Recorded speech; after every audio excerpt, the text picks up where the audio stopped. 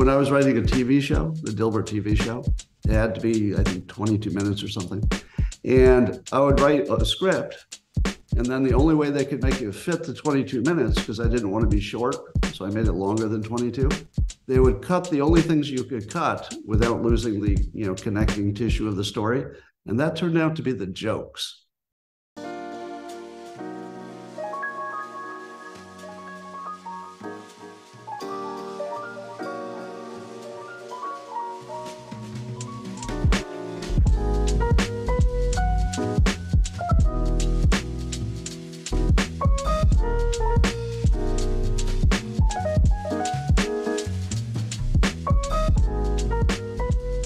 Hello there, ladies, gentlemen, and as always, everyone in between. My name is Clifton Duncan. This is my podcast. Thank you so much for joining me for yet another fascinating conversation living at the nexus of art, entertainment, culture, and society. We have one of the most fascinating people around here with us today. You don't want to miss it. But first, however you're consuming this podcast, be it Spotify, Apple Podcasts, Amazon, Google, whatever, wherever you prefer to scratch your CDP itch, please make sure to leave a like, a comment, or a review if you're nasty. If you're watching on YouTube, I would greatly appreciate you if you subscribed. And as always, you can help this podcast grow by sharing the show as much as humanly possible. If you love it, share it with your friends. And if you hate it, why then share it with your enemies. Lastly, I am a one-man operation. I'd prefer not to be a starving artist. So, whether you sign up at Locals or become a paid subscriber to my new newsletter, The State of the Arts, or donate via PayPal, Venmo, or Cash App, I'll love you forever, and it'll keep me bringing you the super hot fire like you're about to hear today. Now, all that said, my guest today is one of the most interesting people alive.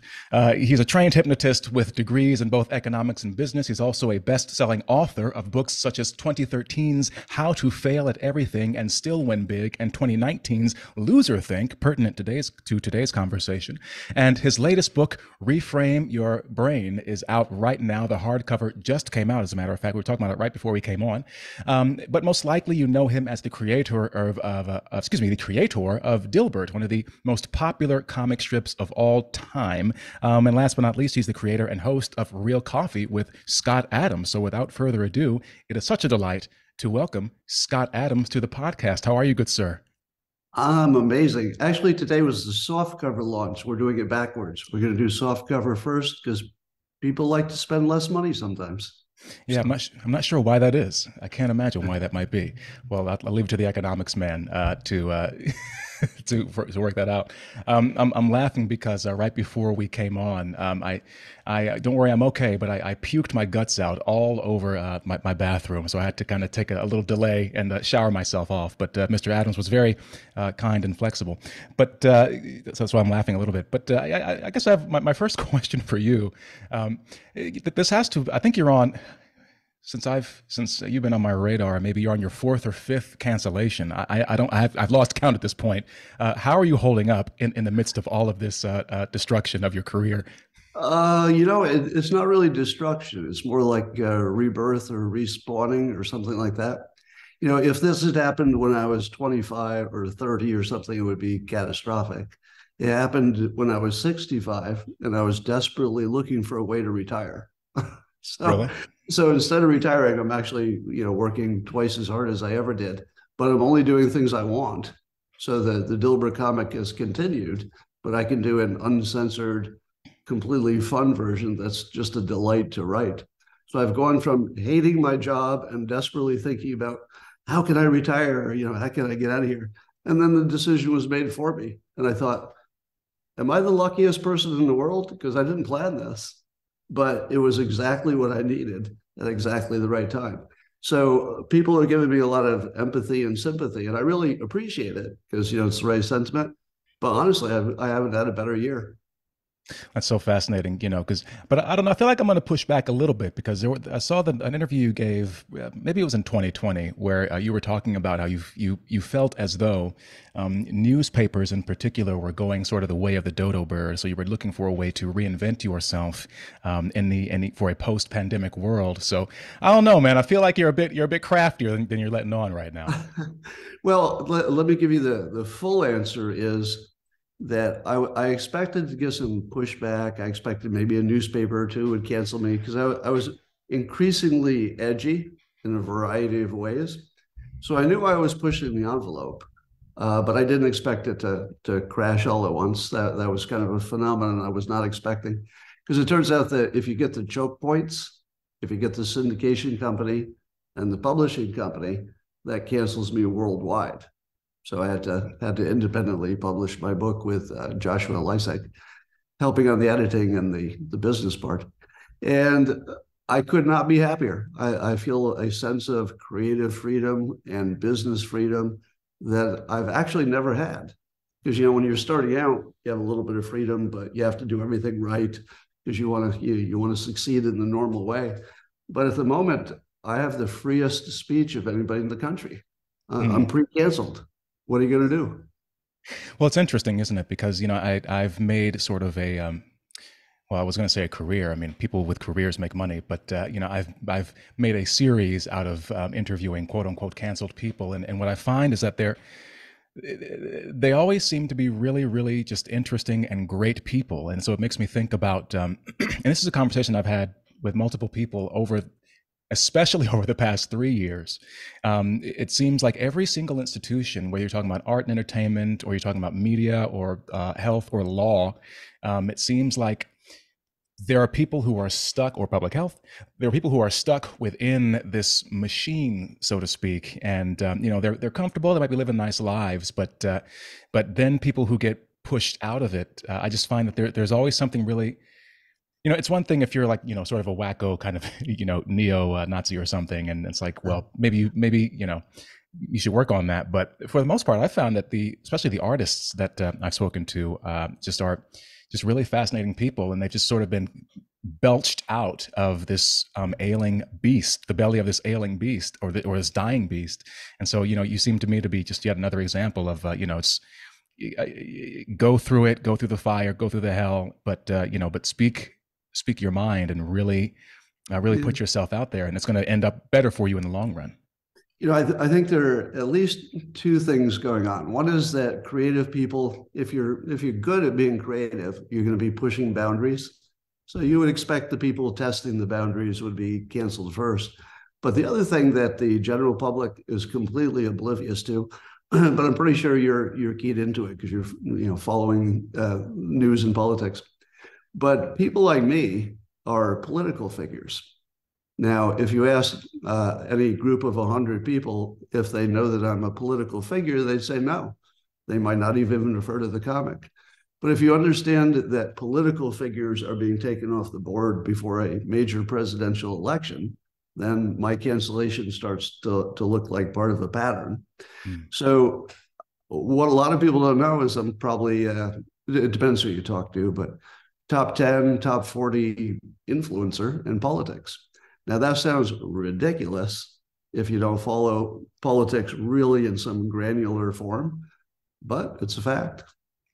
Well, it's fascinating because I remember you're in the first book of yours that I read, which was How to Fail at Everything and Win Big. You wrote about, well, and you talk about it a lot, right? About persuasion, and you wrote about business writing and psychology, and it seems, because for a while, if I'm this is a full on confession right now, full disclosure, because over some of the COVID stuff, I was like, man, I did this like rage unfollow. I didn't announce it to you. I didn't tweet. I'm like, I'm unfollowing you now. But it was funny because I got annoyed, but I felt bad because I was like, I always want to see what he has to say, and just your way with language, your way of getting your point across is, I find it to be provocative. I find it to be funny. I find it often to be insightful, and it is interesting to me. But let me ask you something. Yeah. Are you aware that there was a massive hoax that reversed my pandemic opinions? Do you even know my pandemic opinions? Because the hoax was that I was in favor of masks, in favor of vaccinations, and in favor of lockdowns. None of those are true. Are you aware of that? You mean the hoax in terms of people, what's the word, imagining your opinions? No, not imagining. It looked organized, or possibly there's just some trolls on 4chan who was having some fun. But eventually it turned into memes and because I guess the anti-restrictions people were looking for targets, and they decided I was one, although I was never against them. Hmm. Yeah, because well, in terms of a hoax, I mean, I guess to answer your question, I would say no, because it seemed to me from what I was looking at, and this is months and months ago now. At this point, it almost seems like ages ago, where I didn't think that you were full in on everything that was going on, but it did seem like you were on the other side of the issue to me. So maybe I was hallucinating. That's the word you use, hallucinating your Probably opinions. not. Probably not. Mm-hmm. Probably. Give me one example of something you think where you and I disagreed on the pandemic. Watch what happens. Oh Give boy. me one example. Well, I suppose the subject of, and I hope I don't get demonetized, but the vaccines. I do remember. Well, hold on. Do you think that I recommended that people get vaccinated? No, no, no, no, no. I never saw you, say that. But But hold on. Did you think that I said the opposite? That nobody should listen to my opinion about whether they should make a personal health decision? Because I said that a lot. no, but I think the thing that, if I remember, the thing that really got to me was this idea that you were saying, well, the anti-vaxxers are all right, but I felt it was a bit tongue in cheek, and I was feeling that. I don't know if if it actually was that. No, Um, hold on. I never said the anti-vaxxers were all right. I said there's no way to know who's right because all data is suspect at this point. But pretty right. much all data that we see is motivated by money. It's terrible studies. I mean, there was a study the other day. I don't know if this will hold up, but there was a study that said the placebo effect, one of the most well understood phenomena, is because everybody who did a test on it was doing the test wrong, and they forgot to include the people who didn't know that they were being tested, because people improve on their own on average. So you get about a third of the people will just improve on their own, but they were never tested. It was only the people with a pill that worked, or they hoped, and one that was a placebo. So some of the most basic data-driven things that we've believed are actually just complete bullshit. And the data coming out about the everything from every part of COVID, from vaccines to everything else, was completely non-credible from the start. Well, this is actually a great segue, conveniently, to talk about your concept of loserthink. Perhaps I may be engaging in a bit of it myself. Could you describe, to people who don't know, what is loserthink? Well, loserthink was sort of a catch phrase for any unproductive way of thinking. So basically, it was a lot of stuff you see on the internet where people don't have the basic skills of, for example, just comparing two options. Let me give you one example. The most common thing you see in opinions on the internet is somebody says, this thing is bad, but compared to what? Like the most basic logic is it has to be compared to either doing nothing or to do some alternative. But people will just say, this thing's bad, and they believe they've added value. And a reasonable person would say, pretty much everything has some good and some bad. So if you're not comparing it to the other thing that's got some good and some bad, you've said nothing. So that's just a simple example, but there's so many of them you see on the internet. Well, and for the longest time, and I found a lot of amusement in this, you had this thing where you were going hashtag artist. and and I noticed that one of the earliest chapters in your Loserthink book is about artists, and but it was interesting because Well, explain that. Explain that. I was using the hashtag, just the word artist. yeah, Whenever I saw a tweet, usually it was a criticism of me, that was just a personal attack with no factual, logical, rational anything. And the first thing I do is I check the bio. right.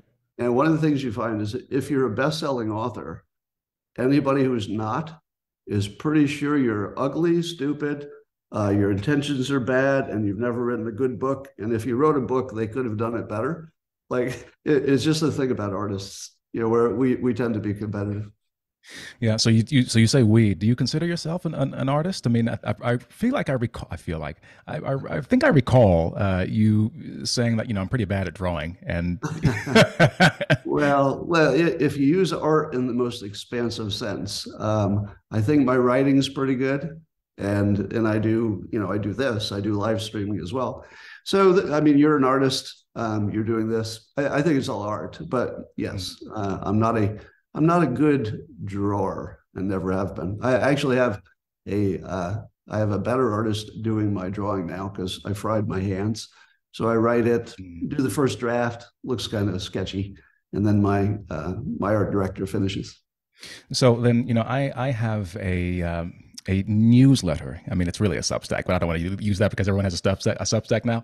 But it's called The State of the Arts. And it's a very broad question. I didn't expect to ask it of you, but I mean, you use hashtag artist, and, there's so many elements right now that are, let's not speak too broadly. So now I'm self-conscious because I'm talking to you, but the theaters are falling apart. Hollywood seems to be having trouble putting out blockbusters. I'm seeing the operas is dying. Live music is doing okay.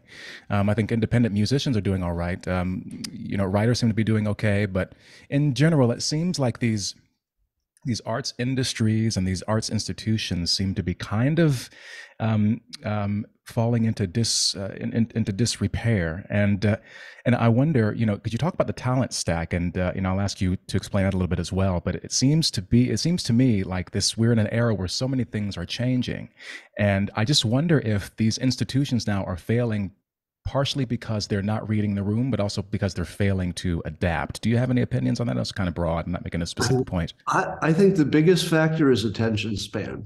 Because if you look at let's say, short reels on Instagram, they're growing like crazy. If you look at YouTube, it's usually tight and you can get it without commercials.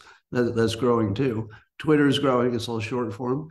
But I can't even imagine sitting through a 3-hour movie. There was some big movie recently that was 3 hours long, and I was a little bit interested until I found that out. And I thought, what can I do for 3 hours that wouldn't make my brain just melt?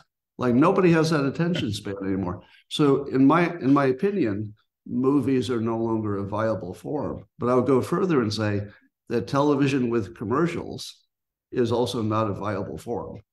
Because I don't know if you ever tried to watch a news program in the morning. It's when they hit the commercials especially hard. Just randomly turn on a show. See if you hit a content of a show or the commercial. It's about 60% commercial. So it's completely unwatchable. I often think that CNN is just a clip creation thing, so that the real business is the clips on the internet, and then the show is just creating clips because nobody's going to watch that for long because of the commercials. That's true. I mean, especially with network television, episodic television. I mean, I kind of feel bad for the writers because they're writing in 12 to 15-minute bursts, so they can, something has to happen before the commercial break. And with the emergence of long form series on Netflix, so I mean, I push back a little bit because I think people, they're binging these shows, they're binge watching these shows. So I think the attention span is there. And with the contrast between the CNN soundbite thing that everyone's sick of, we now see the emergence of long form conversations just like this one. So I do think I'm encouraged that there seems to be a hunger for material that's more weighted and more depth. But what do you have to say about that? Because you want to say something. Let me add something, because you exposed a weakness in what I just said, because Joe Rogan can do 3 hours and it's the biggest content in the world.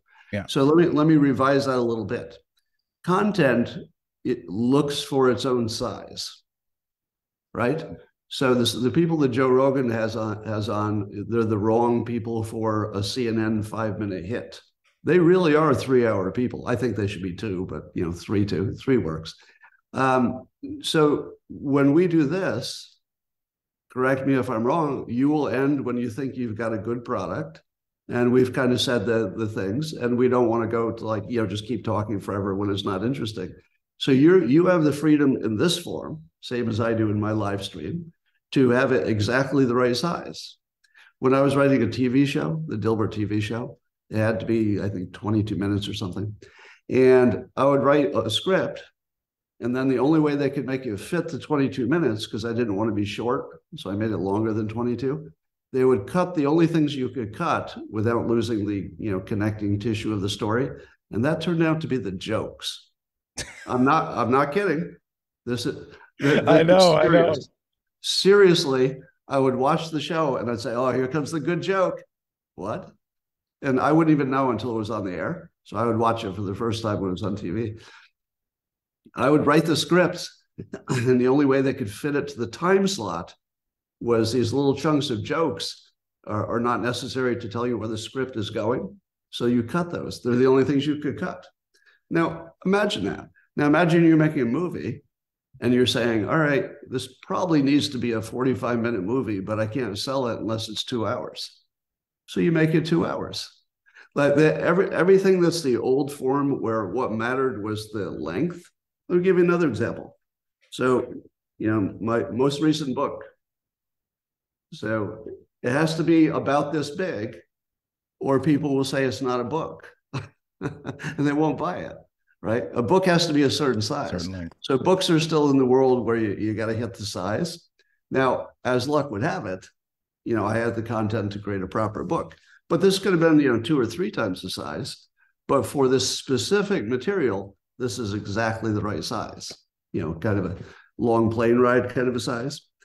But so that's a big effect nobody talks about and by the way, Larry David, I think, was the pioneer of this for his TV show on HBO, Curb Your Enthusiasm. He had enough clout that he would make the show the size it needed to be, and HBO would just have to live with it. They just had to figure it out. He would just make the show that he wanted to make.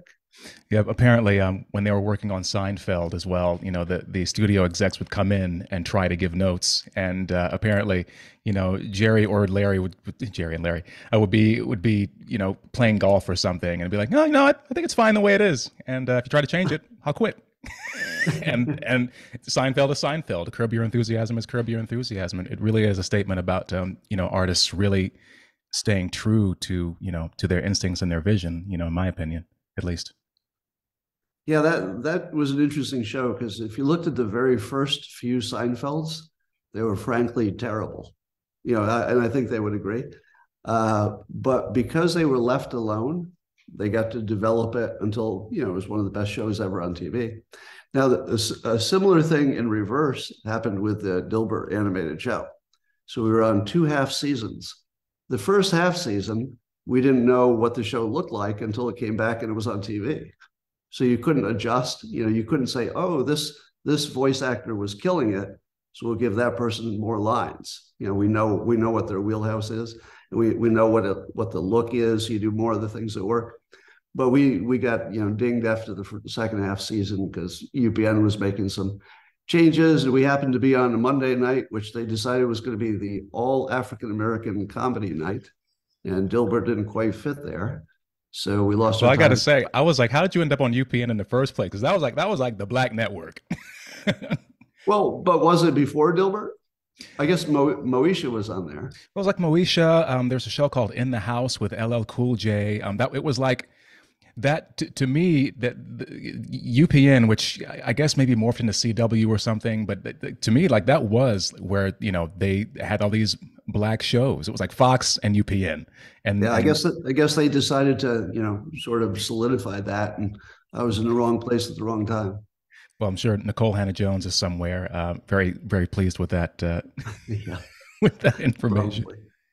And so then another thing that pops up for me is, and again, it's a bit outside the scope of this particular podcast, but I look back to what I am reading you tweet, and again, it's another broad question, but how would you say that your views of the world and how it functions have changed significantly over the past maybe 5 years or not, or so? I would say yes, not directionally, because I never trusted any big organization. You never fully trust the government if you're paying attention, but I didn't know the degree. So directionally, it wasn't a surprise, but the extent of it is just jaw-dropping. The amount of just corruption that seems to be everywhere, except elections. The elections are all good. We know, for example, that the FBI, the DOJ, the CDC, the FDA, you can go right down the line. Congress is sketchy. You just name an organization and you already know the scandals, right? I'll name the 3-letter anything, And then you tell me all the scandals, and they're real. But luckily, all 50 individual elections in 50 different states, immaculate. Yeah, Perfect. we're pretty lucky about that. Yeah, it's amazing how that works out, isn't it? And we get the leaders Yeah, that we want all the time. yeah. It's like it works every time. It's tough because there's the phrase, I don't know if you've heard it, or black pilled, where people are just convinced that, and I understand it. I mean, I know definitely in the thick of 2020 and 2021, I was just like, wow, everything, everyone that's working at these institutions, it sort of goes back to what I was saying earlier. It just, is anyone telling the truth? And then of course the door flies open to these broad sort of conspiracy theories, and I've definitely gone down my own rabbit holes, absolutely. But as an actor, I've always tried to break things down to very like mundane, and I think you do this too as well, like to mundane human motivations. And if once you begin doing that, you don't need any sort of broad overarching, like there's this hydra like serpent that's controlling everything. It's like, no, if you're an octogenarian bureaucrat who is looking at the end of his career, and maybe you botched the HIV AIDS epidemic a little bit, but you serve these pharmaceutical companies, you're trying to secure your legacy, you're trying to, win some awards or whatever, you're going to behave in a certain way. And you know that you control all this funding and, and research grants and everything. And so no one's really going to talk back to you. I mean, it's so simple to just break things down and say, this is bureaucratic, loser think. These are a bunch of careerists who, they may not be bad people. I don't think that they're maybe principled, but at the same time, if I'm putting myself in a position of someone who has a family, they have a mortgage, they have cars, they have credit cards to pay off, they have status, stature, they want to maintain all of that. There's a lot of incentives there to just kind of turn the other way and overlook mistakes, errors, or whatever. You want to please your bosses, you want to please, if you're working for the president, obviously you want to please that person as well.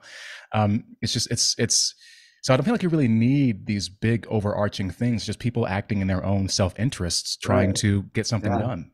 Yeah, I mean, if you asked me 5 years ago, if let's say 97% of scientists or experts agreed on something, I would have said that means something. I would have said, well, you can't get 97% of professionals to lie or to even be wrong about something, that's basic. But once we went through the pandemic and we saw that professionals would line up wherever their paycheck was. In other words, if you had said something that was, opposed to the standard procedure, your career was over, and it was pretty fast, and everybody knew it. Now, under those conditions, I can give you 100%. I'll give you 100% agreement of experts on any topic whatsoever. The topic could be water is really dry.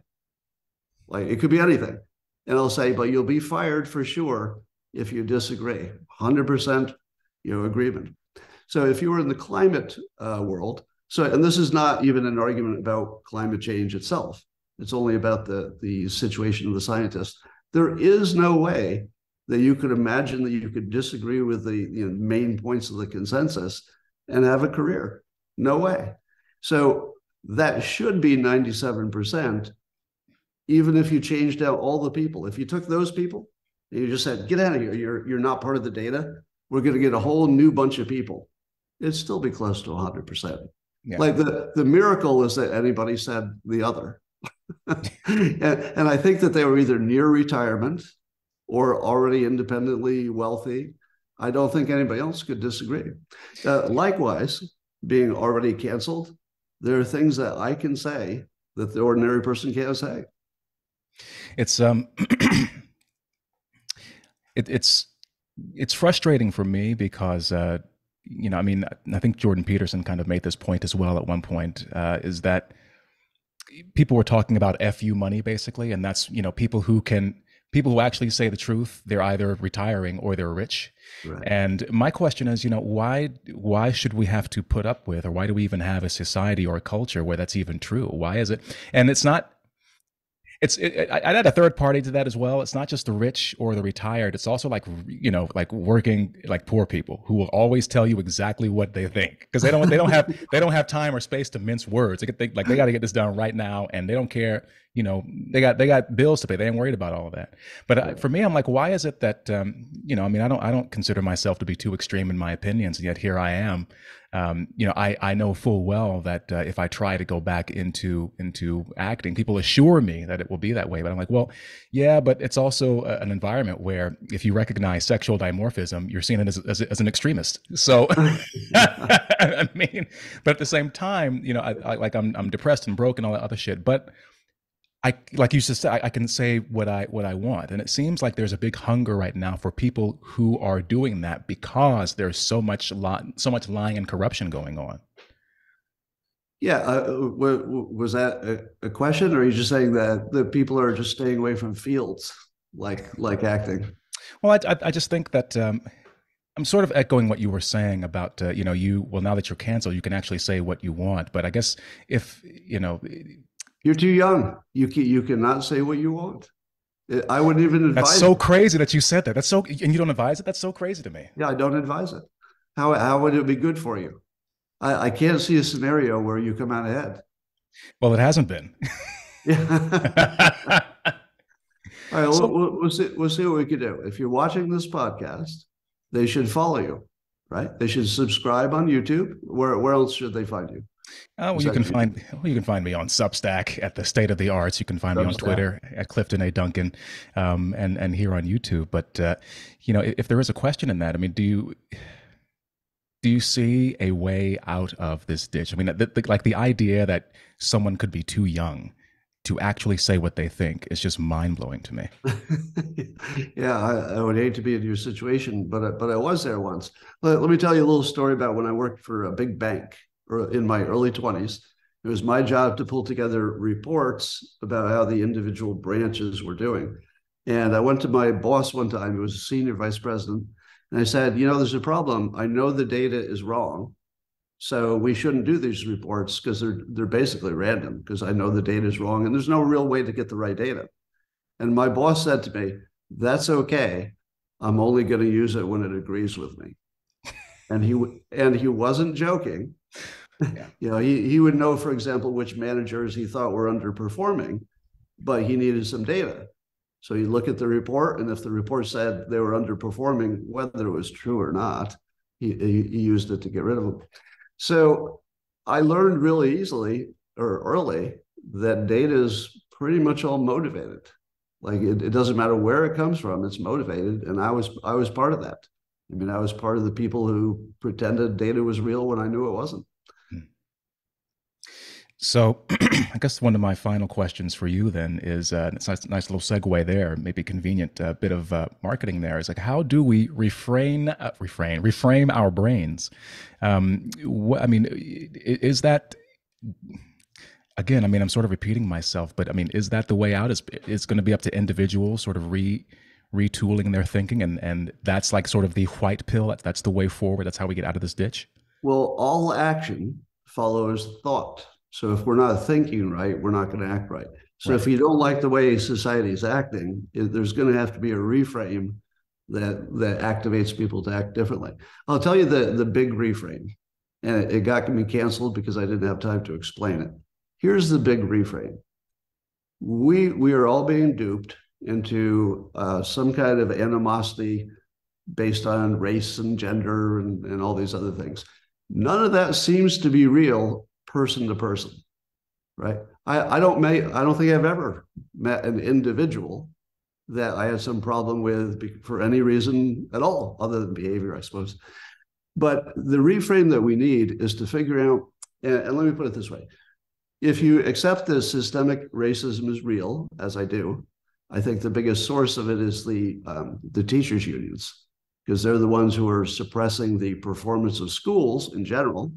And that's the biggest thing that you need for anybody who's below the income line. They need to get up. So under that situation where there's systemic racism, if you focus on the systemic racism, then what you do is naturally you have some ESG, you've got some CRT training, you've got some DEI.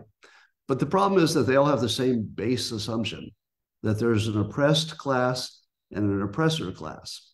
Now, that may be true, but here's the reframe. If you focus on that, you will lose. I mean, society will lose. You might find some small benefits in the short run, but society comes out more divided, and it makes it dangerous to be with each other. For example, you and I having a conversation on the podcast, perfect, right? No issue whatsoever. But if you knew that you were working in a work group where half of the people believe that you were part of the oppressor class, they would see, confirmation bias would guarantee this, they would see things that might be natural behavior, they would see it as potentially racist. Now, if you put yourself in a situation where people are primed to see that frame, you're definitely going to get in trouble. And you're also convincing some group of people that they should avoid anybody who would see them as an oppressor. Now, if you ask me, should I hang around with people who believe I'm their problem? The answer is no, absolutely not.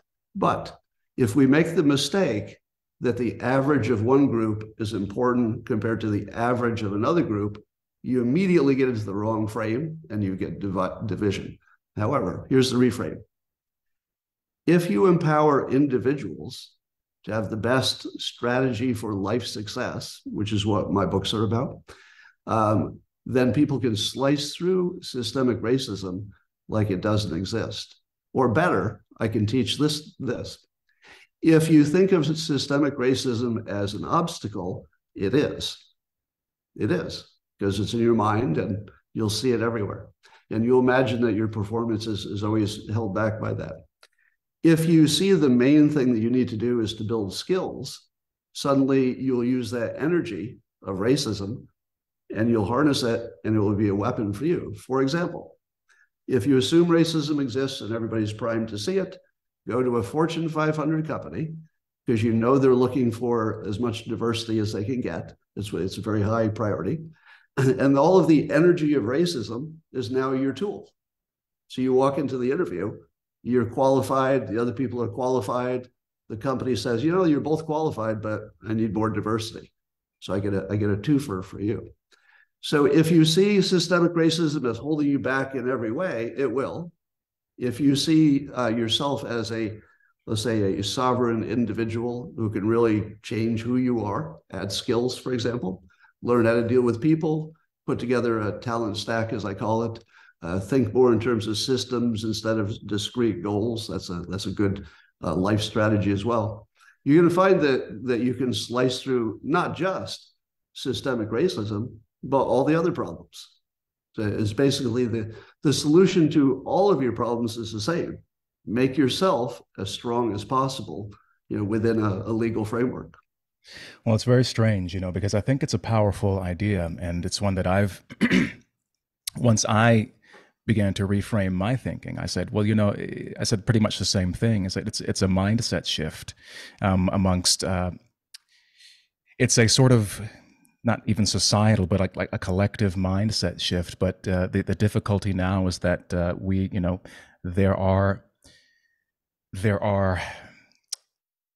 I mean, I did this thread that went viral many months ago about, if I were a white supremacist.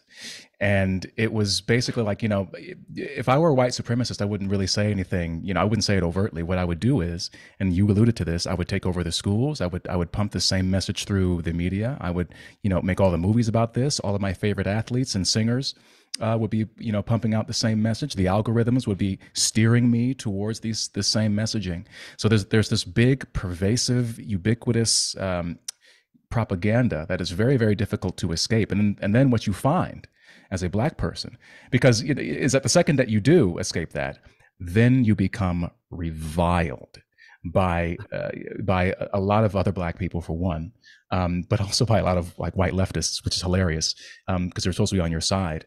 But it's funny because I remember, when you for your fifth cancellation, when you made those comments, and remember my reaction to it was very visceral, and it was a dual reaction, because on one hand I was like, I can't believe he said that, but the other part of it was, I can't believe he said that. neither reaction was to the substance of what you were saying. Right. You know what I mean? It was just the Right. fact that you said it Yeah. Yeah. that I was reacting to, because I think fundamentally, um, it's correct. It's, you have to change yourself, and then the world will change around you. But I mean, there are literally people now who say things like punctuality, discipline, rugged individualism, these kinds of things, anything that you could use to improve your life. You can um, add, yeah. well, it's seen as a tool of white supremacy. I'm not even joking about this. Did you see that Oh, no. Smithsonian exhibit, or flyer they had to remove from the website because it caused such an uproar? I mean, it literally said these things. And what I found is that, when I was a kid, it was always because I speak a certain way, because I don't dress a certain way. It was like, oh, you're acting white. And a lot of black people feel this if they uh, I mean, even Larry Elder, I mean, the Republican presidential nominee was called the black face of white supremacy. Right. So on one hand, if you're a black person, you have the sort of like working lower class blue collar people who are saying that you're acting white. But now what's also happening is you have this intellectual class. I call them the blue bourgeoisie. This intellectual class, they have book deals, they win Pulitzer prizes, they get hosting gigs on CNN and MSNBC. They get columns in the New York Times, and now they're saying the same things. Oh, if you're striving for economic prosperity, you are enacting whiteness. And so Yeah. it's a crushing, it's an uphill battle to try to get that sort of mindset. So I actually have a name for it. I call it the imitation glass ceiling. And what I mean by that is I believe all success comes from imitation. Now, in some cases, somebody will read a book, so they're essentially imitating the author. But most people are looking to just people around them. You're looking to your dad, you're looking to people who have success, and you're trying to copy them. I came from a low middle class income family, but I was obsessed as a kid to figure out how people had got out. Like, how did you do it? How did you do it? And that became my life's work, to put together the tools so anybody who doesn't start with money can make money. So that's what I do. Now, the problem is if you're black, if you're black, let me talk to you like you're actually there. Let me ask you this. How comfortable are you imitating the people that you've been told are your oppressors? Because most of the people who have made money are a whole bunch of white people, more recently Asian, and the Americans are doing great. But if you had to imitate somebody, which is the one and only way anybody succeeds, nobody's invented a new way. You just look at other people and try to pick their best things and then imitate them. But if you can't imitate them and I'll put myself in your shoes, for example.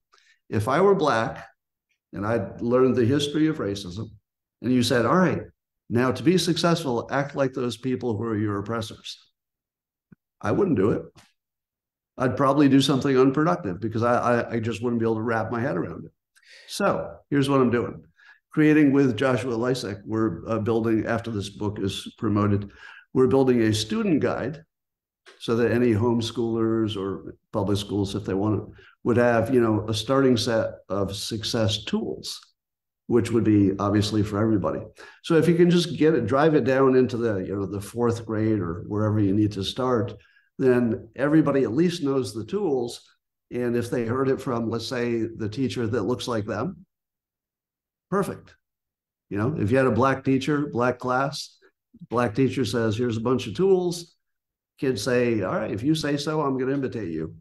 That's your ideal situation. Because if you take away the imitation part, I don't know how you can succeed. Well, it's it's tricky because on one hand, I usually dismiss out of hand the concept of representation. I think it's sort of racist in its own way, like, because one can take the place of all of us. However, I've also, I've been in positions where, like, if I'm doing a show, and I was doing a show in Baltimore, for instance, and the theater had the sort of outreach program where you would go to these troubled schools and you would talk to the kids there. And what I noticed when I was in the class, and this is like we're doing this old play called The Rivals. It's one of the funniest plays ever written, but it's this old 18th century British comedy. And, and I'm in it. I'm doing the full accent and everything. And it's, farcical and funny and hilarious. And when I was in this one particular class, I remember, these black boys, they were looking at me, and they couldn't really mask their intrigue and their interest. And I said, I feel what you're feeling right now, because you are looking at me like, who is this dude? Like I felt them looking for something to inspire them. And I felt them looking for someone to look up to. And so I think there is some merit in this idea that people can look like them. The problem is that me personally, to answer your question, I mean, look, my last girlfriend was Japanese American, right? And her sisters were married to a bunch of Jewish guys. And I'm looking at all this prosperity like, teach me. But the thing is, because we went to go see a film called Fruitvale Station, which starred Michael B. Jordan, and it was based on a true story of, I think the guy's name was Oscar Grant, who was killed by a BART police officer. And it was a very powerful movie, very well done. And I remember, we were both crying at the end of it, and I felt like she didn't feel the injustice enough. And at one point, she really pissed me off because she goes, well, Clifton, not everyone is out to get you. And my initial reaction was like, no, man, you don't understand what, but once I began to internalize this, and she was a really big part of that, and I let all of that animus go, and that guard came down. Matter of fact, when I was in conservatory, I had a teacher who said, look, I've been teaching for 3 decades, and every single black male who comes through here has that same armor up that you have right now, because, you're trained from when you're a kid to think that everyone is trying to get you, everyone is out against you. And once I relinquished that mindset, then my work got better, my career improved, my relationships got better, and I want that for other Black people. But the thing is, again, like I said before, you have these people who come through and they say, well, everything that you're doing right now, you're just aping your oppressor. And I'm somebody who was like, look, I mean, this was a few weeks ago. I was watching, money management channels. There's a guy, a Black Christian dude I was watching. I'm an atheist, by the way. So I'm watching this guy, and I watched a rabbi's video after that about how to make money, how to run business. And I'm like, look, I don't care where the information is coming from. I feel a certain way about my life. I want to improve my circumstances. And what you find is that, especially among Asians and Jews, a lot of resentment going on. And, I remember the attacks in like New York or San Francisco right now. You see Asians and Jews being attacked, and a lot of the perpetrators look like me. And part of the reason is resentment. And, and you just feel, you wish that you could say, guys, there's another way, there's another way to do things, and all this other stuff. Even if it is true about racism, it won't matter, because you will be so powerful that all this other crap won't even matter. See, here's the hardest thing to explain. The truth doesn't matter to your success. And that's actually a big theme of my Reframe book. There are a lot of reframes that are not logical or even reasonable, but they help to tune your brain to be successful. Let me give you one that seems relevant. Now, this might not work for the Black experience, but it would work for somebody who has any kind of trauma that is dogging them. And it sounds like that's a situation where the past is dogging. I sometimes try to imagine that we don't understand reality whatsoever, that we don't understand anything about it. So you can imagine it any way that works best. One of the ways that works best is I imagine that we're a simulation, effectively a video game, and we may have some master that put us in the game, or maybe we're the avatar for them, but you play like you just spawned. In other words, if you woke up into your life, I'll use myself as an example. If I woke up into this life, I've been, canceled. I've had, millions of my own problems that, follow me through my life. But if I suddenly came into life right now with my same set of tools, and I woke up in my house with the friends I have, the situation I have, and somebody said, all right, game on. You have to use the things you were born into, whatever they are, and then, make something of yourself. And I'd say, all right. And then I would just forget about all the other stuff. I would look at what I have, and I'd say, it's a new game. So if you're Black in America, if you were to do that exercise, you'd wake up, the entire legacy of slavery and discrimination and Jim Crow, imagine they don't exist. Now, this is the part where we're not using reason or logic. because they do exist. They're real, like they really happen. But pretend like they didn't. Just use the stuff you have in front of you. You're probably, well, let's say there's a good chance that you know how to go to the gym and eat right and take care of yourself. So you probably look great. And if you don't, it's an option. Work harder to make yourself look great. You know how to build a talent stack. That's another thing I teach. One skill will get you a little bit of a paycheck. Two skills that are compatible doubles your paycheck. And let's say you added to your base skill public speaking. Quite easy to learn. A lot of people do it. You just have to take a class, practice. If you can do a job, but you're also the person who can speak in front of a group, who's going to be the boss when they need a new boss? It's not the people who can't do that. So if you took some, management classes maybe on the side, you learned, let's say, negotiating or sales, things which you can learn without the benefit of a huge degree. But you build yourself a little pile of skills, which each one works to double the value of the one below it, which is, again, if you'd never met anybody who told you what I just told you, my God, what a disadvantage. My God. Because everybody who does what I said puts together a little package of the right skills. Take Joe Rogan.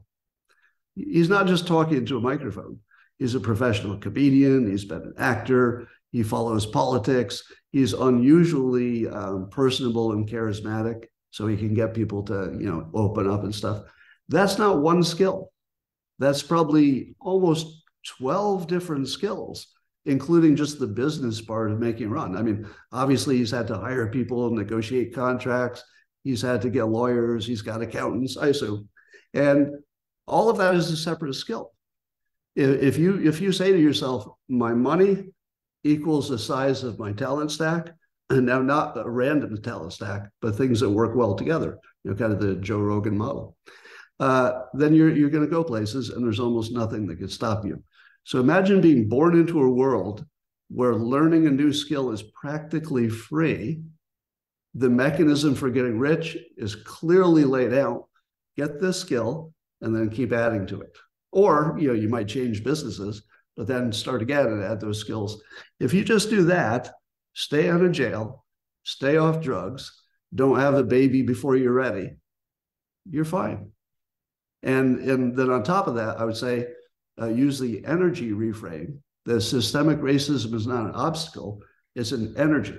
It's an energy that can kill you, or it's an energy that you can harness, walk into the Fortune 500 company with your talent stack and say, you can hire other people, but if you hire me, you get a twofer. I'll help your diversity situation, but I'm also great at my job. You bring that to anybody, and I can spawn you into the world and make you successful as long as you can release on the past. If you can't release on it, you have no chance. Well, that's probably the biggest barrier, and there, I already know there was an article at least 10 years ago, this conservative published about, if I was a young black man, and he said some of the things that you were talking about, and it caused such an uproar and such a backlash. However, I do think that what you're saying obviously has lots of merit. Let's just hope that we can get your book and your books into the hands of the readers who need them the most. And I will say there's a few encouraging trends happening. One is that homeschooling among Black Americans has increased by something like 16%, I think, over the past few years. That's not enough. That's not enough. I know, but it's moving in that direction. That needs to be 300%. Yeah, but it's moving in that direction. And I will say another thing that is interesting. And I don't want to keep you here. I know we're going a little bit over, but there's a schism right now happening because Black men right now are migrating away from the Democrat Party, which I find is really, really fascinating. Because I think they're seeing some of the same things as well. They're saying this isn't working. Maybe I'm not going to put on a MAGA hat, but at the same time, what these people have been selling me, clearly it's not really happening. So I do think there are some it's amazing to think that you have this really polarizing Republican president, right, who everyone was calling racist and everyone was calling a Nazi for nonstop, and yet he still is picking up these demographics, which apparently he's supposed to hate. And so I think that's a really, really powerful indicator that maybe ideas like yours and mindsets like yours, reframing like yours, as it were, Loserthink. I'm trying to work in all the titles of your books. You can Maybe they can win bigly. Nice. If they can. But Scott, I feel like I could talk to you for forever about a variety of things. But I'll close it here. Where can people find and support you, and how can they get your new book? Main thing is my new book, Reframe Your Brain, available now on Amazon. That's the easiest place to get it. Softcover and ebook now, audiobook and hardcover pretty soon.